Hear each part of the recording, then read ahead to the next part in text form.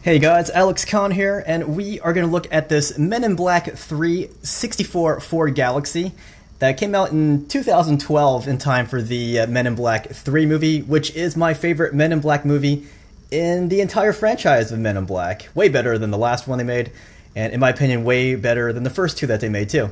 So, this diecast was made by Greenlight, and this was also available in a chrome black color, which I thought didn't look too good. But when you look on eBay, it feels like chrome is the only color you can find this car in. So when I found that this car was being sold as a black one, used, I jumped at the opportunity. It was cheaper. It seemed to be in pretty good shape. I did notice that the driver's side door doesn't close all the way, but that's no big deal. It is an old car.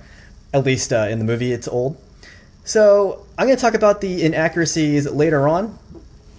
But yeah, this box, it's pretty cool. Like, whenever you see these Men in Black die-cast merchandise, they're always decked out in the Men in Black logos.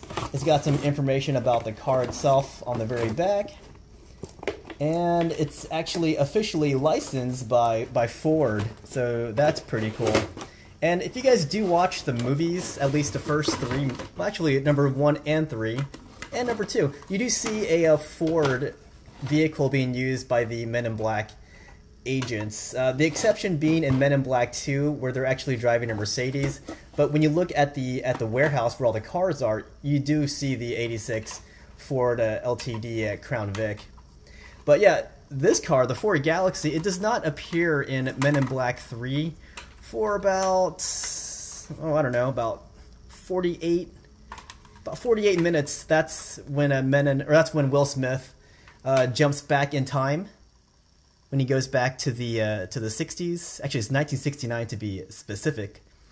So that's when you see him, or that's when you see this vehicle is now the fleet vehicle of the Men in Black agency. The first 30 minutes of the movie, which is set in 2012. The fleet vehicle is a Ford Taurus SHO, which I don't like the looks of it, but that is a very powerful car, very powerful sleeper car. But let's talk more about this diecast. So, in all my videos where I talk about these diecast based off of TV and movie cars, I always talk about the inaccuracies in those models. Now, when I look at this 64 Ford Galaxie, this diecast only has 2 flaws that I noticed. The first flaw being this: they don't have that little emblem in the back. It's just a solid straight line of chrome. And also, I don't believe it is a vinyl top in the movie. It's hard to tell though, because when you see this car, it's usually from a far distance, and if you do see it from a close distance, it's like from this angle, and you can't really tell what the top is, but it does look kind of shiny, so it leads me to believe that the movie version is a hard top. But that's really no big deal, because as I said, it's really hard to tell. I guess the best ways to tell is by looking at the interior shots when they're driving. You can look at the inside of the roof. But I don't really know what the interior looks like of a 64 Ford Galaxie's vinyl top. If I did know, I could verify if it's a vinyl or a hard top. I guess I should have done the research, huh? But everything about this diecast is very accurate to the movie. The Ford, the Galaxie 500 badging, the license plate, the taillights. I do wish the trunk would open, because in the movie, when they're at the baseball stadium, the trunk does open and has all kinds of weapons inside. But yeah, this car gets about 4.5 minutes worth of screen time in Men in Black 3. It doesn't seem like much. Actually, it's really not that much. But it is ample enough time that if you had seen this car, you could relate this car to Men in Black 3. Maybe not as iconic as the '86 Ford LTD Crown Vic from the first movie, but it's still pretty iconic, especially for someone like me who likes Men in Black 3 the most. I want to focus on this vehicle because it is the best movie, in my opinion, out of the Men in Black series. So yeah, you first see this this car when Josh Brolin, who plays the younger version of Tommy Lee Jones, when he's driving Will Smith around, and then you see it again when they pull up to the factory. You do later see the car very briefly when they're getting pie at the diner. It's a very hard shot to see, though. It's in the background. And then, again, you see it when they're at the baseball stadium, especially when they're in the back of the car getting their weapons from the trunk. And then when they're running out of the stadium to try to catch Boris, but that's when Boris captures Griffin.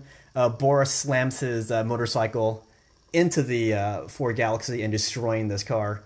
So at that point, you're like, wow, how are they going to get around? So what the movie reveals is the inside the undercarriage, there are two high-tech unimotorcycles inside, which I think that would have been cool if they could somehow portray that in this diecast, but I don't know how you would be able to do that. But at least, show the trunk. That would have been cool. But in this vehicle, the trunk actually doesn't open. What does open, though, are these doors, and also these seats. Oh, shoot. These seats actually pull forward, which is a very cool extra feature to have. And then you have the trunk here, or sorry, the hood, which does open up. So yeah, it doesn't get that much screen time, but compared to the other vehicles, it gets equal screen time. It gets about as much screen time as the Ford Taurus SHO, and then it also gets as much screen time, actually way more screen time than the Cadillac DeVille convertible that Will Smith first drives when he gets into the 60s. He actually steals that car, and he has a little funny incident with the police.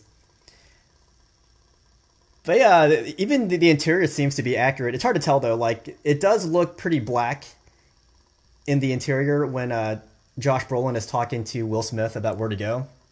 So this is one of the most accurate die-cast vehicles that I own, aside from that little detail and the roof, which might be hardtop or it might be a vinyl. I don't really know. So anyhow, what do you guys think of this vehicle? What was your favorite Men in Black movie? And I think that seems to be all my questions. But yeah, if you do try looking for this vehicle, it really is hard to find it in the black color.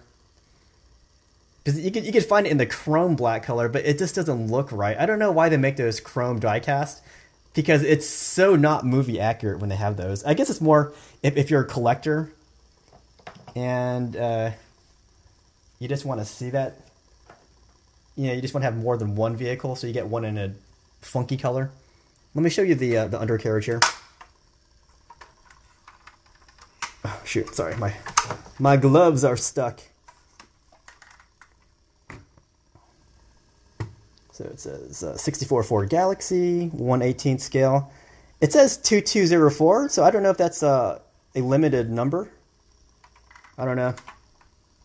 Would have been cool if they had the unicycles on the bottom. But yeah, I was so sad when this vehicle blew up, because it didn't do any hard driving in the movie. I wish it did, though. But yeah, I will see you guys later.